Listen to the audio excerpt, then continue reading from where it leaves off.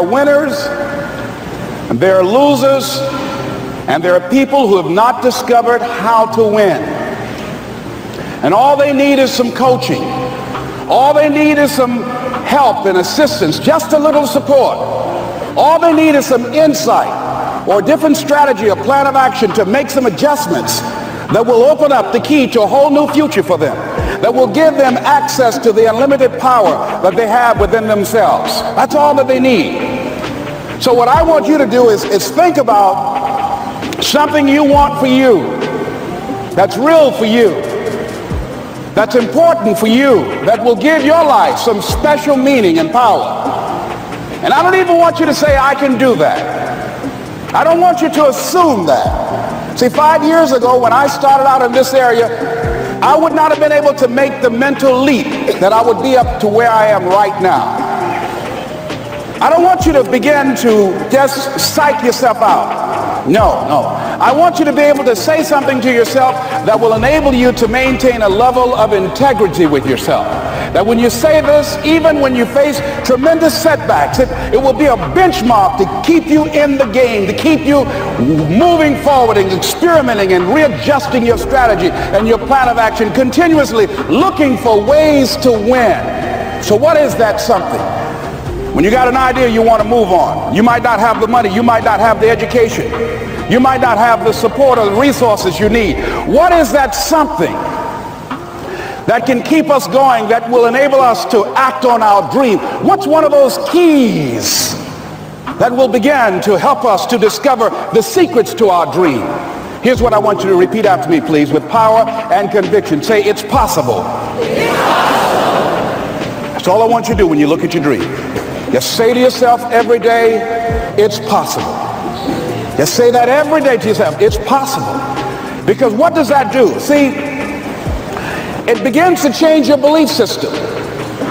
See, the way in which we operate, ladies and gentlemen, it's a manifestation of what we believe, what's possible for us.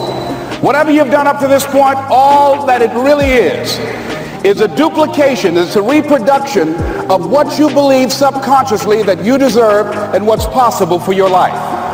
Most people operate out of their personal history, out of their memory, things they have done, things they've experienced, things they've seen, things that they have observed. What I'm suggesting that you operate out of a larger vision of yourself. I want you to see yourself doing what you want to do, experiencing what you want to experience, having what you want to have, doing what it is that gives your life some meaning and value. Operate out of your imagination, not your memory. Because whenever you look at where you want to go, I'm wanting to warn you, you will have some conversation back here after you go through the data that you've experienced in life saying you can't do it. And so what you want to begin to do is ignore that inner conversation. Well, most people, ladies and gentlemen, when something happens to them, what they do is they begin to believe that that's the way it is. That's the way it's always been. And they can't see the possibility of it being any different. Example, before April 1954, the common belief, the universal belief, because it had been tried again and again and again and people had failed, the belief was that man was not physically capable of breaking the 4-minute barrier, that he could not run a mile in less than 4 minutes. That was the belief on the planet. It had never been done. But here's what happened, ladies and gentlemen. Roger Bannister came along and he broke the 4-minute barrier. Now here's what's significant about that. Since that time, up to this day, over 20,000 people have done it, including high school kids.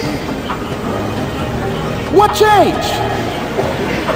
20,000 people, what changed? Here's what happened when they got on the track. They knew it had been done. And because they knew it had been done, there was a new belief about this barrier, about this goal that was unreachable. And those 20,000 people got in the race believing, knowing in their heart that someone had done it, that it's possible, that they could do it. And I'm saying that if you know anybody that had some goal, some dream, something they wanted to do, And they did it, the nice thing that you know in your heart that if someone has done it, then you can do it. It's possible. And that if someone can make their dream become a reality, that it's possible that you can make your dream become reality. And so as you begin to look at where you want to go, beginning to embrace that, it's possible. I'm blessed and highly favored. I've got a lot going for me. I got some good stuff in me. And it's possible that I can bring my greatness out here in the universe. That I can do what I want to do. It's possible I can write my own book. I can have my own business. I can take the trip and travel around the world. It's possible. I can bounce back from adversity and reinvent my life. It's possible. Regardless of where I am, the things can get better for me.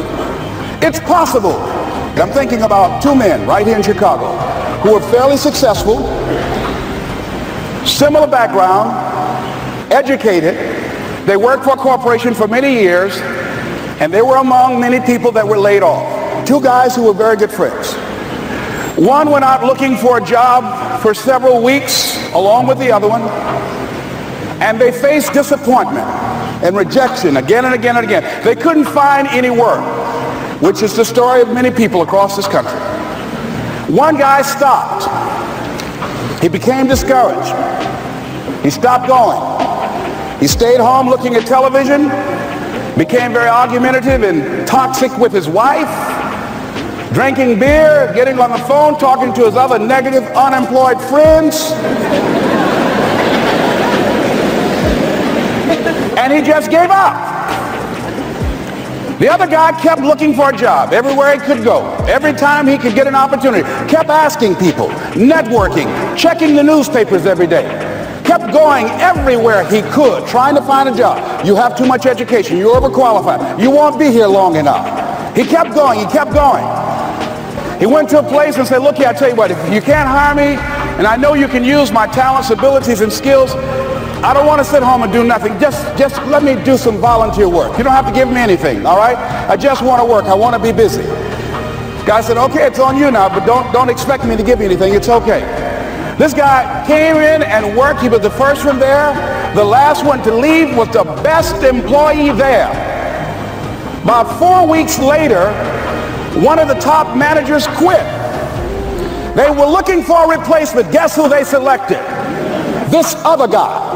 This guy who was volunteering his time. He got the job. What was the difference between the two men? Eyesight and mindsight. Eyesight is judging on what you see. Judging according to appearances. But mindsight is how you interpret what you see. One guy said, it's not possible. It's over. I'm finished. I can't do it. I can't make it. He surrendered. I've faced rejection again and again. I'm not going anymore. There are no jobs out there. But this other guy, he felt that in spite of the no's and rejections, in spite of how bad the economy is, in spite of what the newspapers are saying, that it's possible that somebody somewhere will give me a job.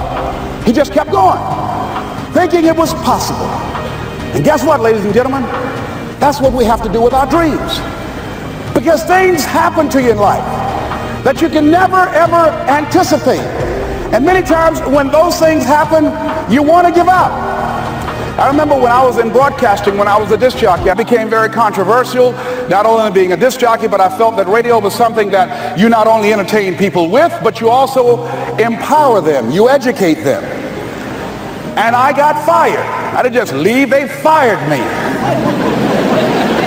That was a shock. I said, wait a minute. They took my microphone. I thought that was who I was. No, ladies and gentlemen, it wasn't. I had to do something else. And I didn't know what else I could do. See, here's what I'm looking at. What are the uses for your life right now that you haven't even reached for yet? See, I believe that when you don't have enough encouragement to act on your dreams or ideas, or you're not enlightened enough, that life will act on you. See, life had moved on me and said, Les Brown, you have outgrown this. It's time for you to do something else. Well, I wasn't enlightened enough. organized some disc jockeys and got my job back.